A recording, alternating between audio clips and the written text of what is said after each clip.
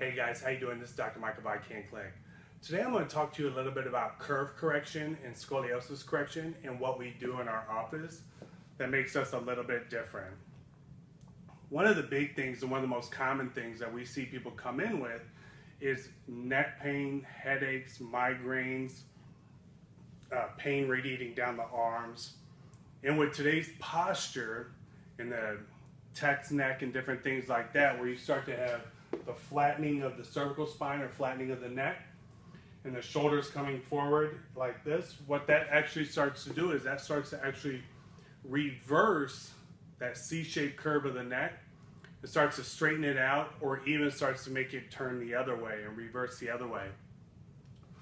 This creates a whole world of problems because every millimeter that your head goes forward is 10 times the amount of pressure that's put on these vertebrae at the lower part of your neck.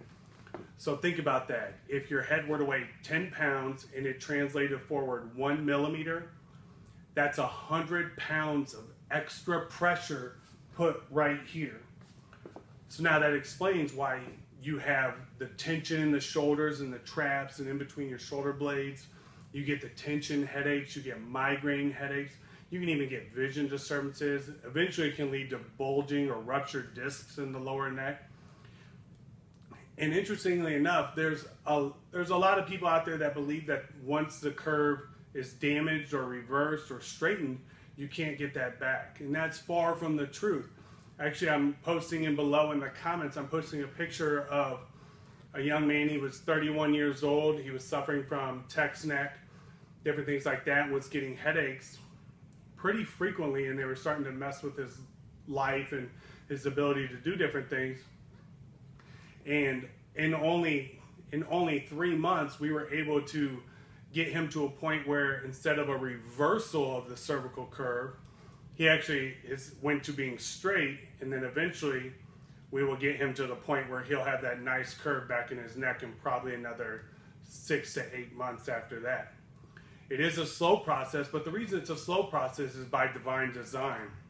Scar tissue and retraining of postural spinal correction like that takes at minimum 90 days, but all the way up to it can take 12 to 18 months.